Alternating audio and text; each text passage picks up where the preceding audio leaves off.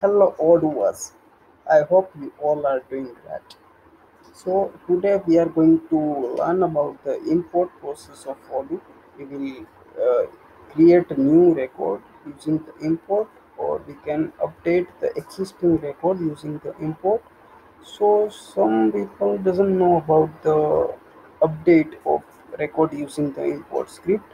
So we will focus on the create and update record. So let's say we will work on the product. So let's say I have a record, and if I don't know how to import or export the product, so it is very easy.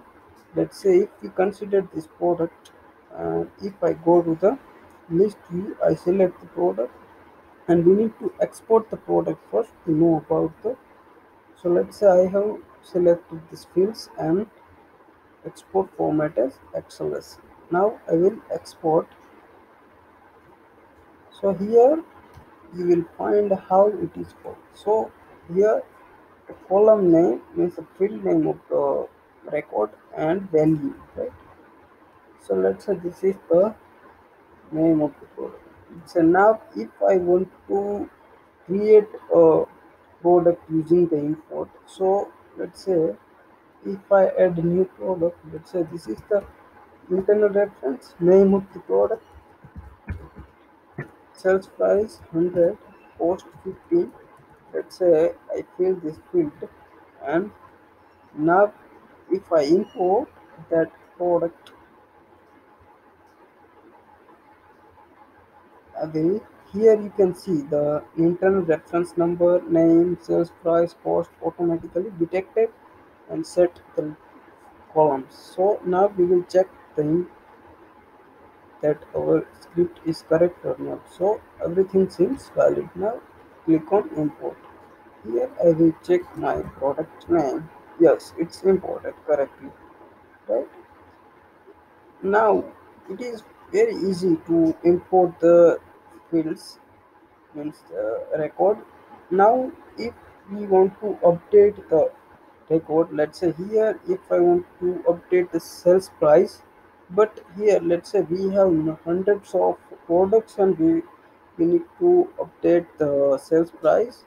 So it is very difficult to manually change. So we can do one thing: we can select the products to update, right, and click on export. Here you can select the fields to update, but now we need to carefully add one field: external id. This is the field which holds the external unique id of the record, and it will very useful in our case to update the record. So we will export this record. Now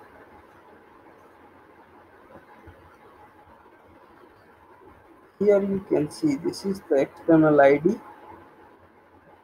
and let's say now I if I need to change the update the price to 150, I click on save, and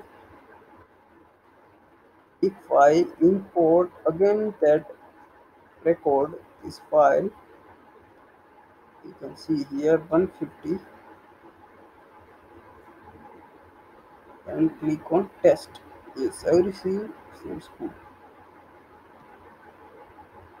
Now you can see sales price updated. So you can import file to create or update any records. It is very easy way.